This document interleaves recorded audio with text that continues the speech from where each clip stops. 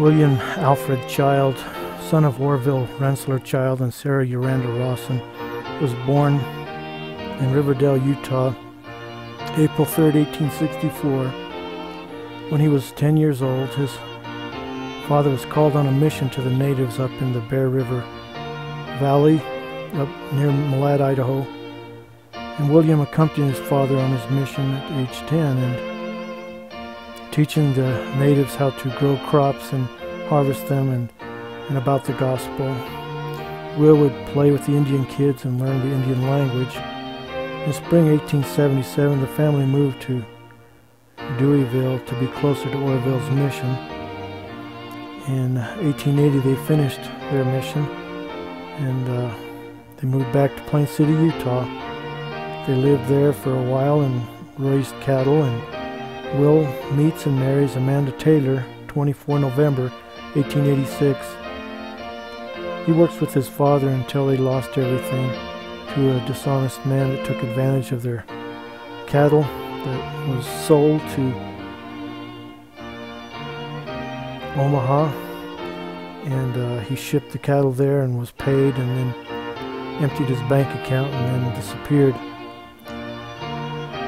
They heard that there was homesteading up in Star Valley, Wyoming, so Orville sent William Alfred up there with John C. Dewey to check out the lay of the land in Star Valley, Wyoming, and they saw that it was good land, so they staked their claims and they returned to Utah and they formed a caravan and rode their caravan up there in 1888. They survived that first year on elk meat and little bread.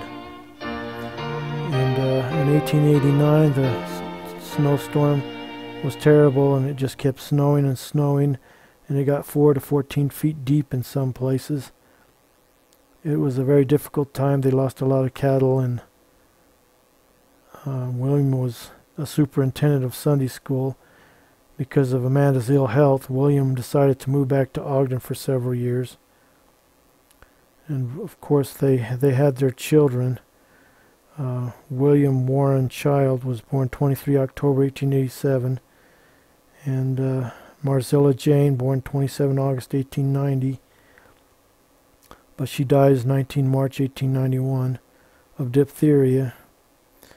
Then they had Amanda Elizabeth, born 8 July 1892, and dies at age 7 of appendicitis. She's on 9 September 1899. It was a very difficult time for William Alfred and Amanda to have lost such a beautiful girl that they fell in love with.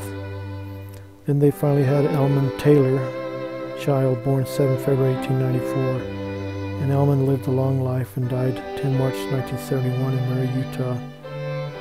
William Warren Fred also gets appendicitis and almost dies.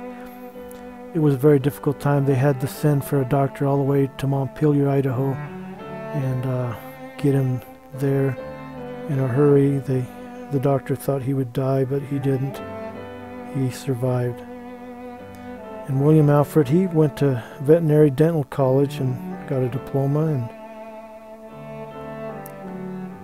and William Alfred would like to decorate floats, and on the 4th and the 24th parades he would decorate floats. And William Warren would pay for his schooling. He would be a janitor and earn 50 cents and pay that monthly to go to school.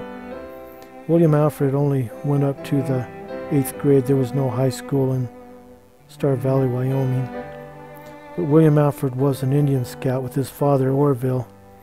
He would milk cows and help Orville with his cattle and dairy business. It was a real difficult time at times, but they survived it. They were pioneers.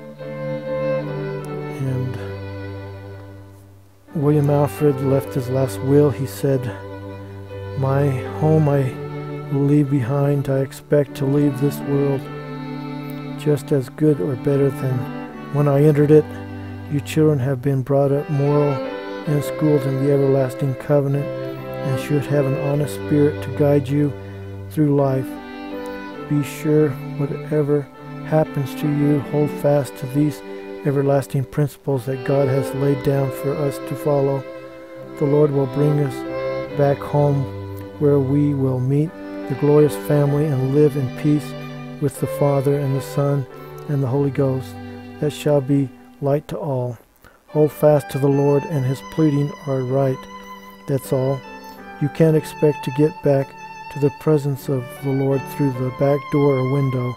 Go through her front way and wait where the door is open for you, and where we will receive his blessings in store for us. I cannot say more at present. I have had the best companion that God ever gave to any man. The same blood flows through her veins that flowed through the prophet Joseph Smith. We have lived together 35 years and have never had a quarrel. Tell Mother that I still love her. She is the same mother to me. I hope and pray that I am the same son. I would love to have seen her once more. I have said all that I feel like saying. I believe that I have left the world as good as when I came into it. My desire of my heart, I bid you all goodbye. This life has only one trouble all the way through life.